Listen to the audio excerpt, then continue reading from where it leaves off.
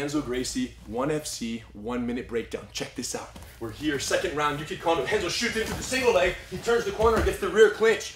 From here, he takes his front leg, laces it over and under. I cannot step forward right here. I have to fall. Boom. So when I throw my weight, he has no balance. Renzo throws the top hook in, and look at the shoulder control. As Kondo tries to go to his knees, he keeps the control. He strikes as a distraction to set up the choke. But Kondo knows it's coming, so he defends the first choke, fights the hands right off. And then Renzo learns from that instantaneously, and the second shot is to the over-under. So there is no choke, and when Kondo forgets the neck, he takes it away.